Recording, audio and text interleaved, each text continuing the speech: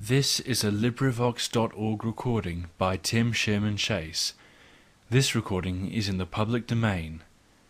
Thus Spake Zarathustra by Friedrich Nietzsche. Translated by Thomas Common. Part 3, Chapter 58. The Great Longing. O my soul, I have taught thee to say today as once on a time, and formerly, and to dance thy measure over every here and there and yonder. O my soul, I delivered thee from all by-places, I brushed down from thee dust and spiders and twilight. O my soul, I washed the petty shame and the by-place virtue from thee, and persuaded thee to stand naked before the eyes of the sun. With the storm that is called spirit did I blow over thy surging sea, all clouds did I blow away from it, I strangled even the strangler called sin. O my soul, I gave thee the right to say nay like the storm, and to say yea as the open heaven saith yea. Calm as the light remainest thou, and thou walkest through denying storms. O my soul, I restore to thee liberty over the created and the uncreated, and who knoweth, as thou knowest, the voluptuousness of the future? O my soul, I taught thee the contempt which doth not come like worm-eating, the great, the loving contempt which loveth most when it contempteth most. O my soul, I taught thee so to persuade that thou persuadest even the grounds themselves to thee, like the sun, which persuadeth even the sea to its height. O my soul, I have taken from thee all obeying and knee-bending and homage-paying. I have myself given thee the names change of need and fate. O my soul, I have given thee new names and gay-coloured playthings. I have called thee fate, and the circuit of circuits, and the navel string of time, and the azure bell. O my soul, to thy domain gave I all wisdom to drink, all new wines, and also all immemorially old strong wines of wisdom. O my soul, every sun shed I upon thee, and every night and every silence and every longing, then grewest thou up for me as a vine. O my soul, exuberant and heavy dost thou now stand forth, a vine with swelling udders, and full clusters of brown golden grapes, filled and weighed by thy happiness, waiting for superabundance, and yet ashamed of thy waiting. O my soul, there is nowhere a soul which could be more loving and more comprehensive and more extensive. Where could future and past be closer together than with thee?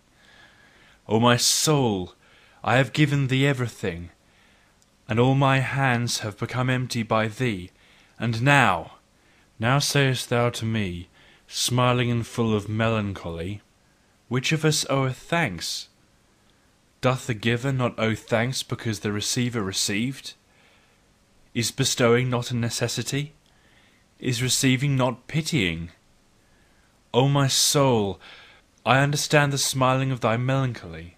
Thy overabundance itself now stretches out longing hands. Thy fullness looketh forth over raging seas, and seeketh and waiteth. The longing of overfullness looketh forth from the smiling heaven of thine eyes.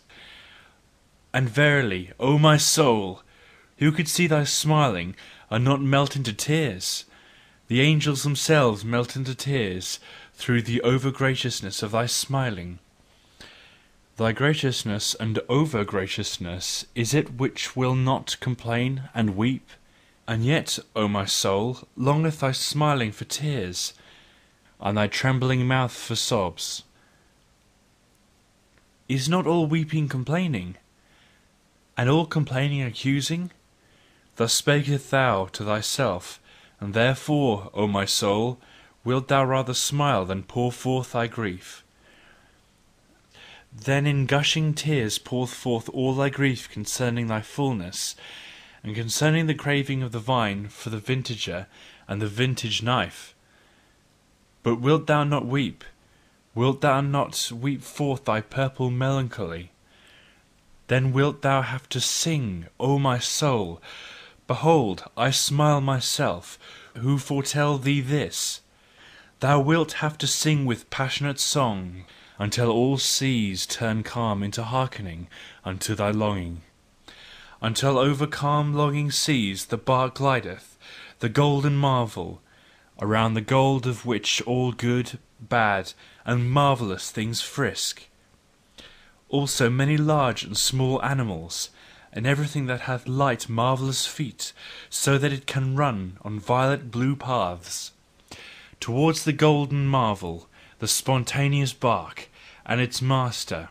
He, however, is the vintager who waiteth with the diamond vintage knife, thy great deliverer, O my soul, the nameless one, for whom the future songs only will find names.